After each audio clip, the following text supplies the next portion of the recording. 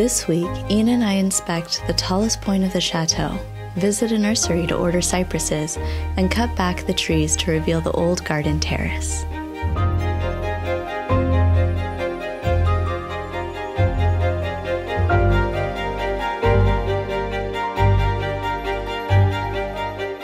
Last week, Francis was working on the roof of the farm and he found a hole on the pigeon tower up here.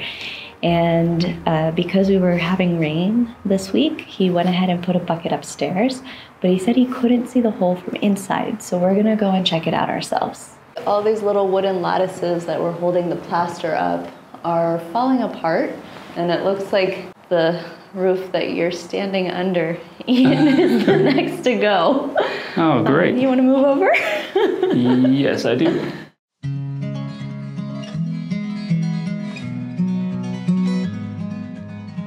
I think I have a newfound love for this building. What is that? This goes all the way around. Oh, nice. I was too scared to push it before. For reasons. Maybe we shouldn't push it. I'm gonna put it back. Yeah. Right up there, we can see two points right there where the water comes down. Yeah. There's the bucket. There's the bucket. There's no water in it. Nope. No water. So the water is all in the walls. That's fantastic. A while back when we were looking at creating a wedding suite on the property, we had Sebastian come and take a look at this building, and he came up with some really beautiful ideas of turning this into like a fairy tale wedding suite.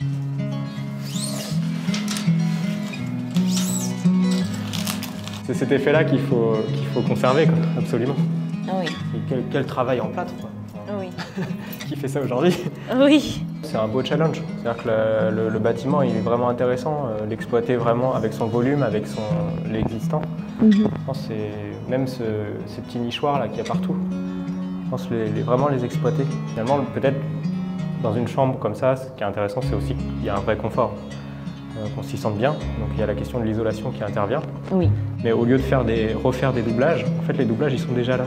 Oui. Et trouver une manière astucieuse finalement d'exploiter ce motif qui est vraiment intéressant, qui est à la fois ancien pour des questions fonctionnelles, mais qui peut être assez contemporain.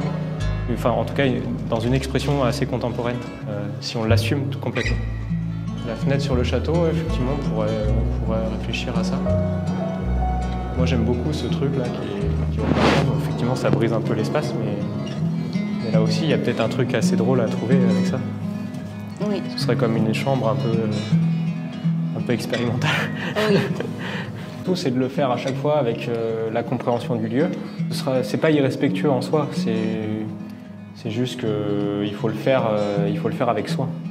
My favorite idea of Sebastian's was actually turning this into like a total fairy tale suite with having piercing through the walls and letting light in through every single one of these little boxes.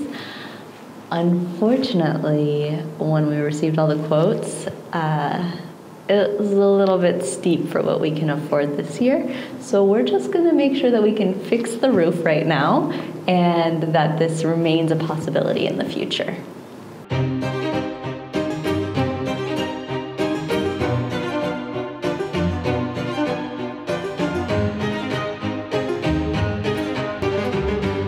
Since we have a hole in the pigeon house to fix, we're gonna have to get a cherry picker that's taller than the one we had last week. And since we'll be getting that, we decided to take a quick look at what's going on the chateau and make sure that there's nothing that we need to get done here first.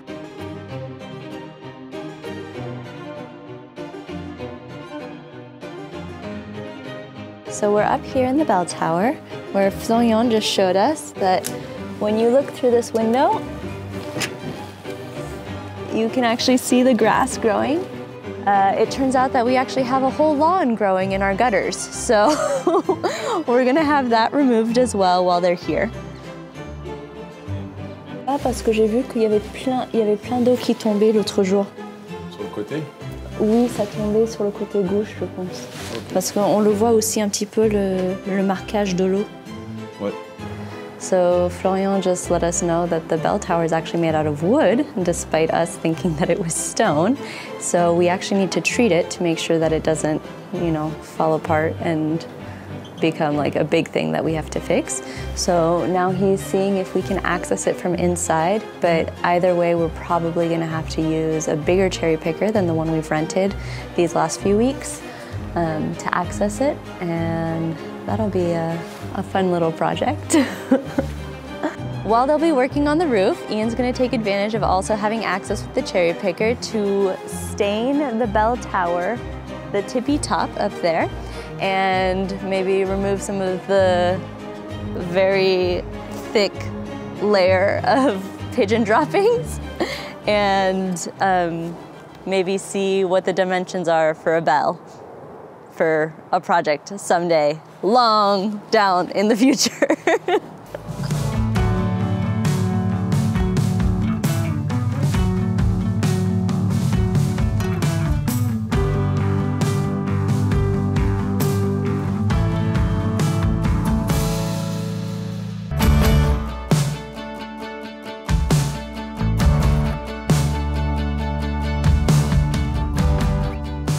So this morning we're at a pépinière, which is a tree nursery. It's a local one. It's like only 15 minutes away, and we're here to order our cypresses, but also to take a peek around, get inspired, and see what trees look like in the wintertime, just so that we always keep in mind the aesthetic of the garden. Hey look, it's a cherry tree. Wait, those look like little apples, but they hang like cherries. Look, it looks just like an apple. Oh, so bitter. We won't be having those in our garden. So this is a much older olive tree, and you can see how beautiful it is with its bark. And once you transplant it, then they'll be growing outwards, and they get all these cool branches, and they just are so wise as a tree. I really love that. But this size of tree is quite expensive, so I'm not sure that we will be going in this direction. Not until later on. Some little fig trees. I mean, they're not very impressive right now, but I think they grow pretty fast and they just take on so many beautiful forms. Now, how about the fruit they produce? And we love figs. Yeah. Do you think this size would produce edible fruit? Yeah, a few. So we'll take 10. So here are our little cypresses. These ones are 150 to 175 centimeters tall, so almost like basically my height. We were told that cypresses grow like 1 to 2 feet a year, but for starting off, I'm a little nervous that these ones will look a little too ridiculous in the backscape of the chateau. So we're gonna go ahead and get a size bigger, which they don't have in stock. So we're gonna go ahead and order them, and they should be arriving next week.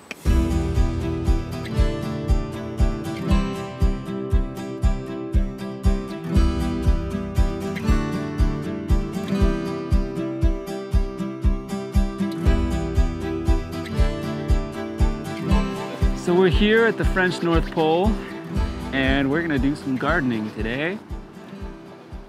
Arkea's like, you guys, it's hot out. I don't know what you're talking about. She's made for this time of year. We are going to try to uncover this wall that connects the two stairs that we found last week. And I'm not sure what we're gonna do with all the trees yet. But we're thinking that either we can chip them and use them for mulch, or we can use them for the paths, or we can keep them and then weave them together and make raised beds. Those are just a few of the ideas that we have running right now, but we'll get to that next week. Yeah, now we just gotta get them out of the way. Yeah. So. Do you think we can do all of this in 1 week? Do all of this in a week? Yeah, because we still have those other things that we have to work on today. Or not today, but this week. We will find out.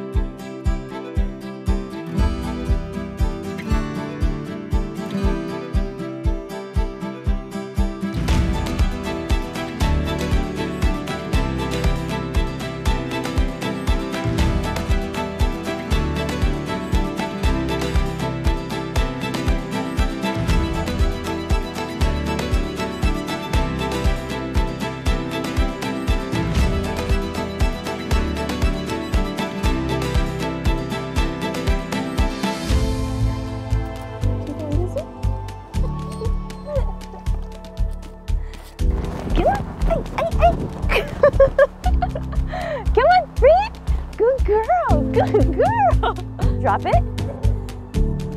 Good. Don't worry, I'll be giving you plenty of sticks today. You're gonna get so many sticks.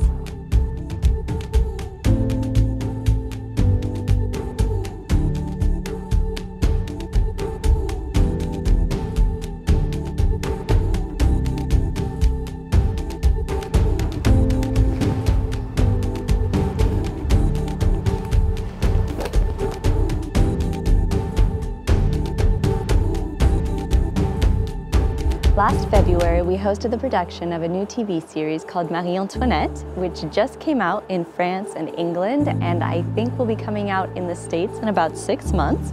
But they filmed Marie Antoinette coming through these gates when she first arrives in France, and then the first few scenes in the first episode, and then I think episode 6 and 8.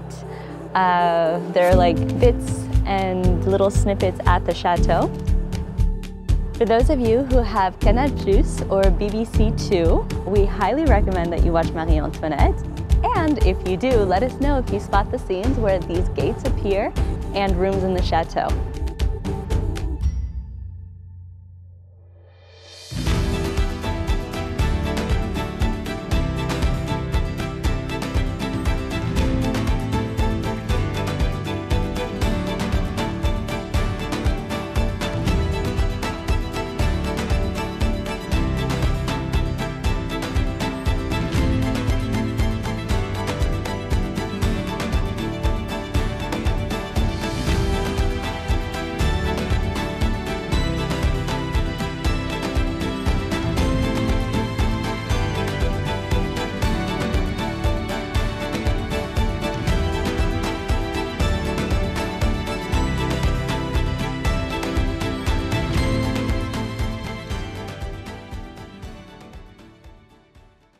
Well, that was quick, right? I think in a montage, it's like only about a minute. That's about what it took in real life, I'd say. Yeah, just 1 minute. Yeah. That's it. Give or take, a day or two. Well, we're pretty stoked. I mean, we have a wall now, and it's completely cleared. Now we just have to like actually clean the wall itself off. Yeah. And then, you know, we have a little bit of a pile of brush just everywhere. Yeah. That's a lot of work just to burn it or chip it. Well, I don't think we're allowed to do burns here, so we can try and rent a chipper next week. You know, people have actually been suggesting that I use, I was gonna say flamethrower, but controlled flame of a sort. Flamethrower.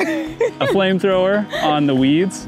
And I quite like that idea. I think a flamethrower could be very efficient.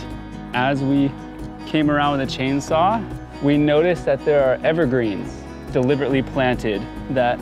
Very well established. Yeah, so there are these large evergreens that frame the terrace here.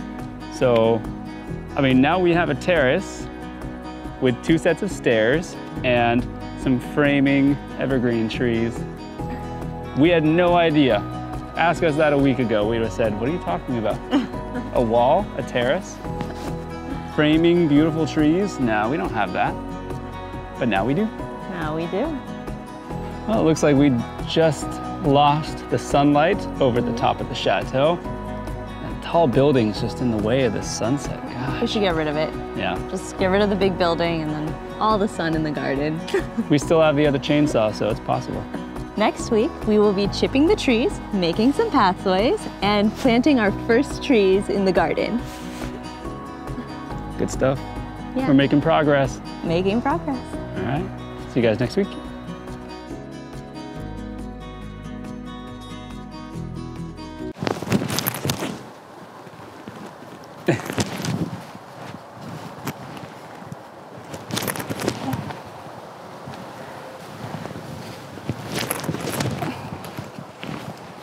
That branch is super dead. Okay. Why did it fall immediately when I tried it? I guess you've been eating too much butter. Nice. You gotta eat a lot of butter when you're in France. This is true. Yeah. We have a little terrace now. And this tree is really pretty. This one? Yeah, this tree's gorgeous. But we should cut the vines off it, right? Ivy, yeah. Yeah. We can use the little chainsaw when it's charged tomorrow. Yeah. So cool.